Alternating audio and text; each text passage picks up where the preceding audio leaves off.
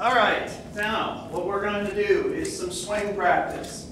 So my lovely assistant Nikki, RKC Awesomeness, is going to take us through the progression that we're going to go through. So we're going to do a plank, then we're going to practice the hip hinge, then we're going to work to a deadlift, then we're going to work to a chop and pop, and then we're going to finally finish at the swing with some practice swings. Now, work at your own pace with this. If you end up just practicing hip hinges today along to the video, so be it. I would like you to at least try to get to some chops and pops and work towards that would be best. Nikki's going to face this direction. She's going to get down in a plank.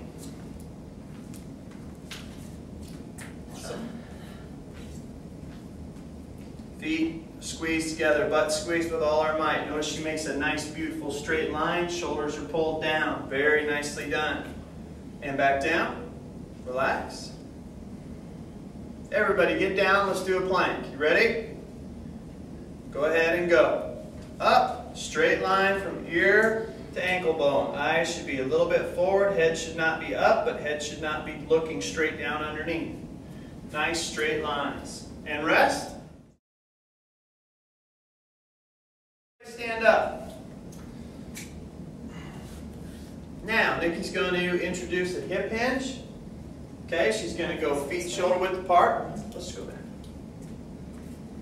Now, at the top of her hip hinge, she represents a standing plank. Okay? So, her kneecaps are pulled up, her butt is squeezed tight, her abs are nice and braced. Okay? When she starts to hip hinge, her knees are going to loosen up again and go soft. Go ahead and start. She's going to reach back. There you go. Till she feels a stretch back in her hamstrings. Notice her back is perfectly straight. Now she's going to snap up. Boom. Straight line from ear to ankle bone. Knees are straight. Butt is squeezed and very tight. Abs are braced. Let's do about 5 of those nice and slow. Slow on the way back. Snap. Nice and sturdy on the way up. There's 2. 3. 4. 5. Stay right there. Notice her butt squeeze. She's pushing from her heels. She's driving the floor away from her when she does this. So now we're going to set up for the deadlift. So she's going to put the kettlebell between her arches.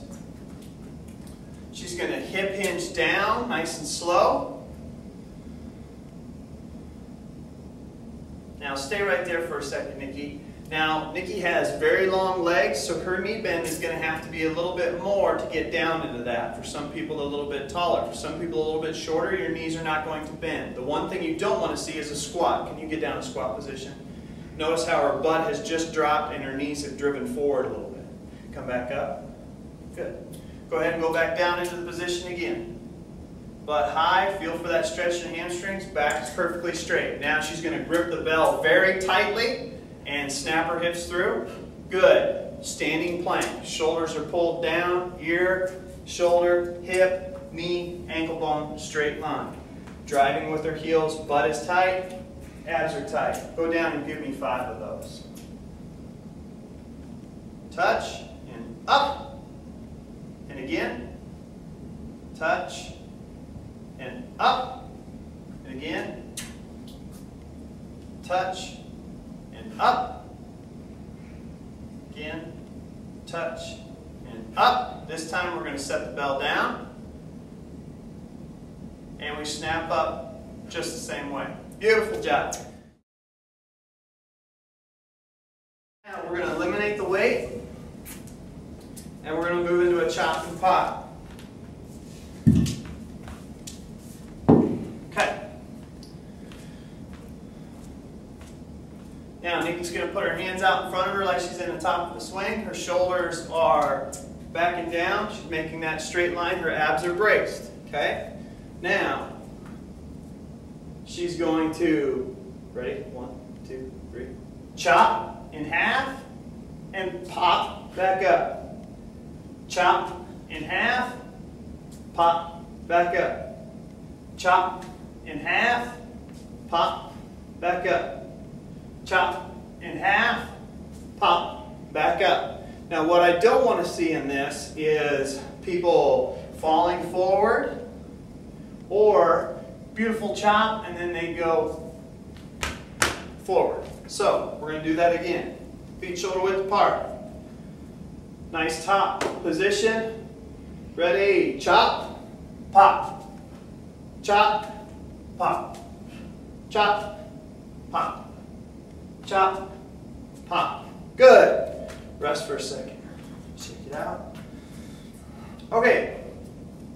Next thing we're going to do before we get to the swing is we're going to get used to having that bell going between our legs. Like Nikki likes to say, you aim for your sexy parts and you get out of the way. My favorite quote in the world. I use it every time I teach the swing.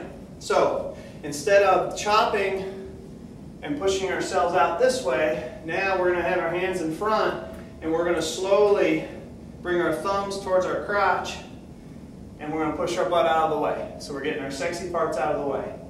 And then we're going to snap right back up to here. So let's do a couple real slow. Hip hinge, eyes are forward, back is straight, snap, hip hinge,